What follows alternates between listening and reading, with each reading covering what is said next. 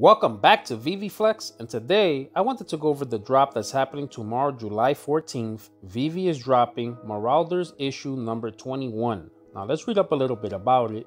And it says the very first inaugural Hellfire Gala starts here. The Hellfire Trading Company has put together the biggest event of the season. Everyone will be there, all your favorite mutants, their closest allies, even their worst enemies, for a night of dinner, drinks, diplomacy, and deceit. Fireworks to follow. Plus, from the archives, a classic X-Men tale with our very first look at a Hellfire Gala by Claremont and Bolton.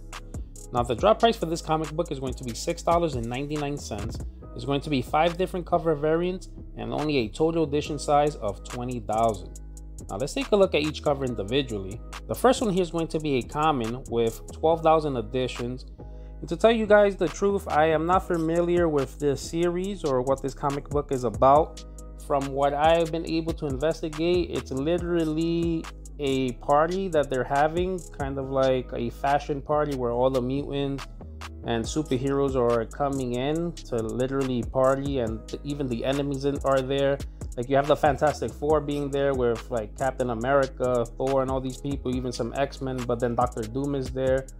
I don't know, it's a pretty weird comic book. I'm not really familiar with this, so I'm not sure what the storyline is, but let's take a look at the cover here. And I mean, it's a nice cover. It's you know, you guys know I already like more of the classic old school comic books, but for a new comic book that came out recently, about a year ago, 2021, I think that this is a pretty nice cover here. Now let's take a look at the uncommon, which is going to have 4,500 editions. And I'm not sure who this is. I know that Emma Frost is in this comic book, but I'm not sure. This is a nice cover too, whoever this character here may be. Guys, comment down below if you know who this is. Now let's take a look at the next one, which is going to be a rare. This one's going to have 2,000 editions. And this one, I'm not really too fond of this. It's just showing the lady here from the front cover, like in some type of fashion thing. I don't know. This is a really weird comic book to me. Now the next one here is an ultra rare. This one's going to have 1,000 editions. It looks like it's the same lady now with some type of dress. I mean, the artwork is pretty cool. I like this cover as well. And now the last one here is going to be a secret rare with 500 editions. Not sure who this is. I'm not too crazy about this artwork here. Now, as far as is this a hold or a sell, I'm personally going to say that this is a sell. It's not something that I would collect. This is too new for me. And also, I don't know, the concept here about just being in a party is kind of weird to me.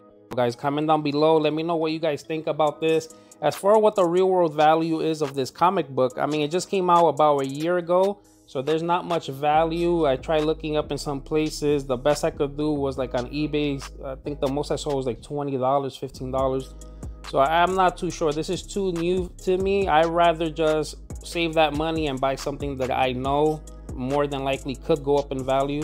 I'm not too sure about this. Now, if you guys want to, you guys could go for this drop. Comment down below if you know a lot about this series and if you are going for this drop tomorrow. And as always, stay flexing. VeVe Flex out.